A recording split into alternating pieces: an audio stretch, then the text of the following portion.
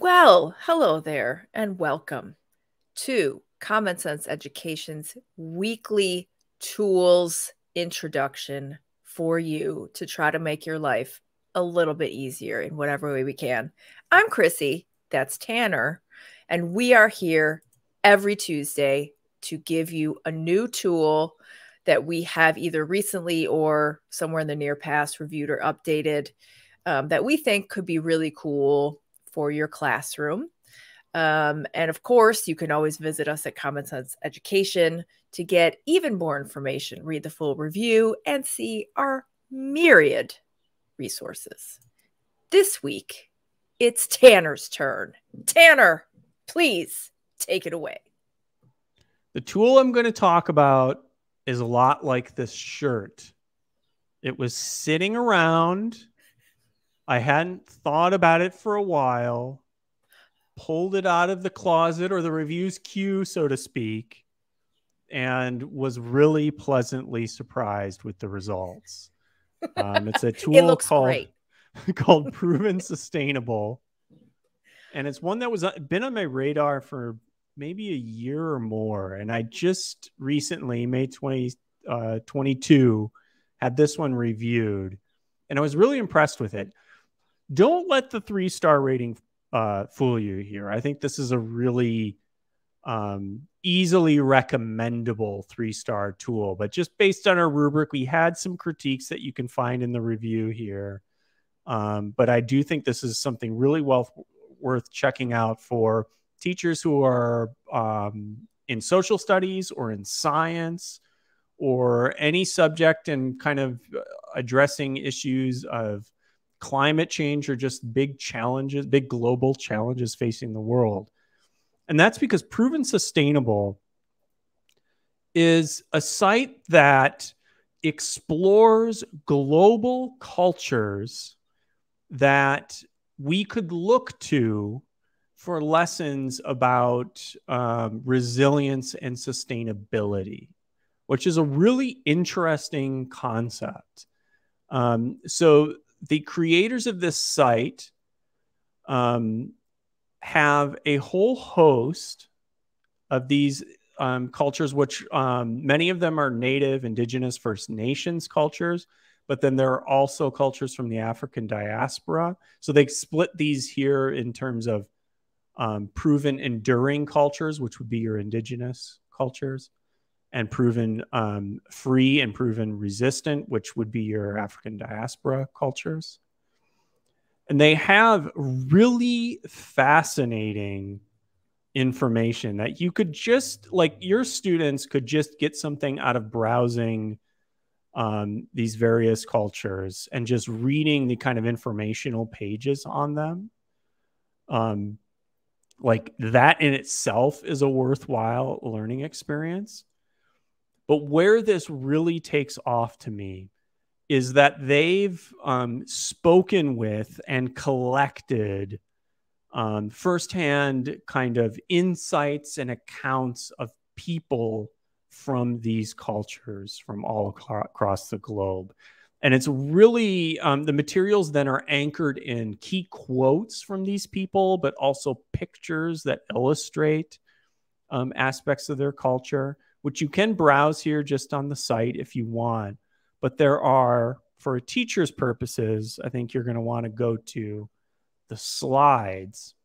So each culture has a slide deck that gives you some basic. So here we're looking at the Ainu culture in Japan, indigenous Japanese, ancient culture. They give you an overview of kind of what's in the deck, and then a basic kind of overview of the culture itself. So you can see you've got pictures here, you've got people.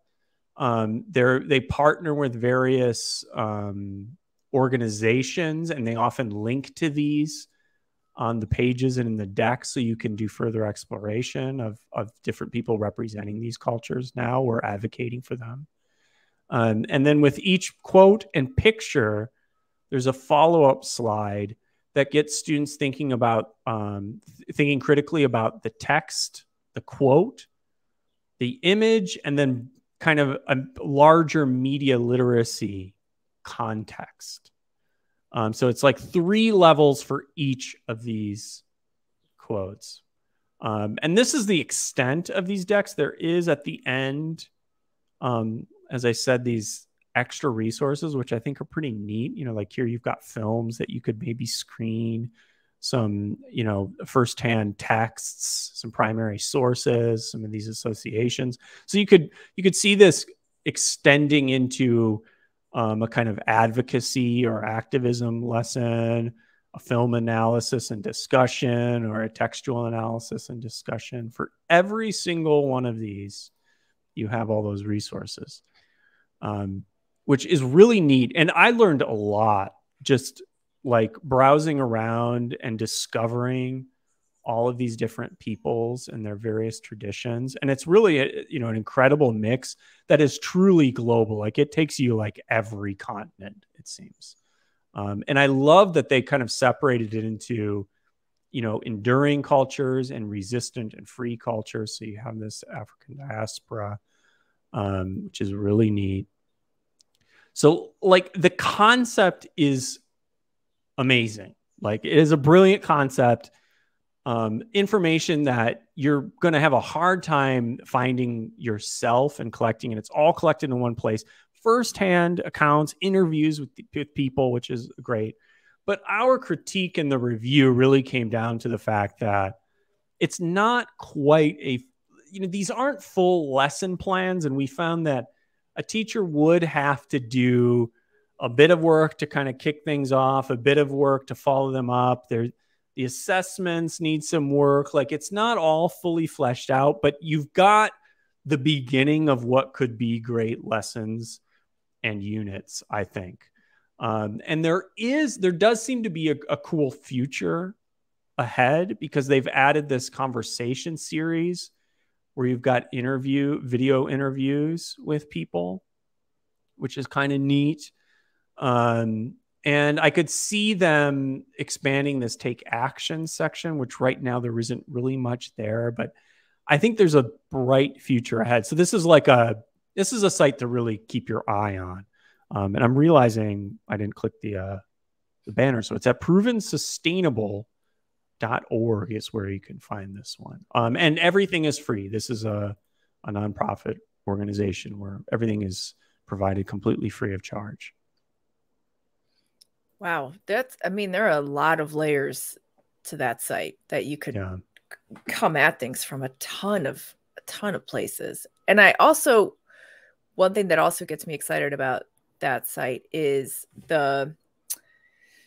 when I think back to some of the other tools that we have profiled, we're profilers. That's exciting. No. That introduce maybe some new voices to your classroom, like teachingbooks.net, Teacher to Teacher Global. And there've been a couple others. There was another one with voices of Indigenous people, but all of like coming at these things from different angles, and all of these sort of fresh resources that do so much footwork and provide information from such a wide variety of places is really cool. Yeah. And to me, what really stuck out is I think, especially with young people, when they look toward their future, it's like things are intense. These problems are large. They feel insurmountable, I think, for a lot of young people and for me.